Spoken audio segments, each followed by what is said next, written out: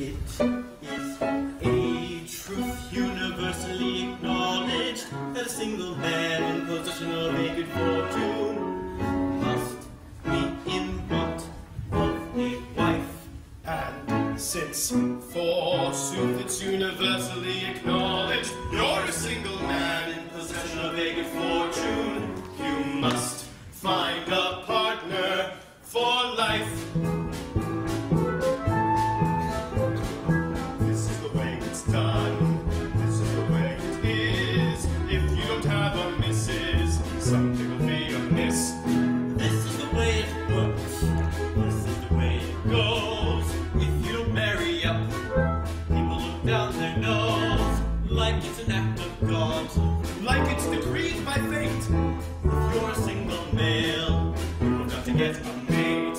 It is a sacrament and a divine decree. If you're a single he, you've got to land a she. I don't remember your being so bleak and so jaded. Good, then I guess my naivete has finally faded. What if you knew you could choose any woman on earth? Find me just one who would not give a shite what I'm worth. If you're a man of pride, if you're a man of sense, if you don't take a bride, people will take offense.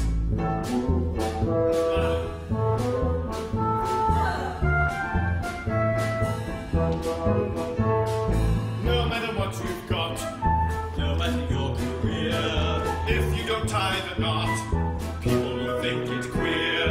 When you're a man of means, someone of consequence, you must make a worthy match. For nothing less makes sense. Choose someone of your stock, one of your breed. Of course. Why would I take a bride when I could just buy a horse? I don't remember your being so grim and depressing. Go on, Bingley, be self-deluding. I give you my blessing. Darcy, whatever made you so sour on love and romance? Women who just want what's jingling inside of my pants. So now that the plan is laid, now that the truth's revealed,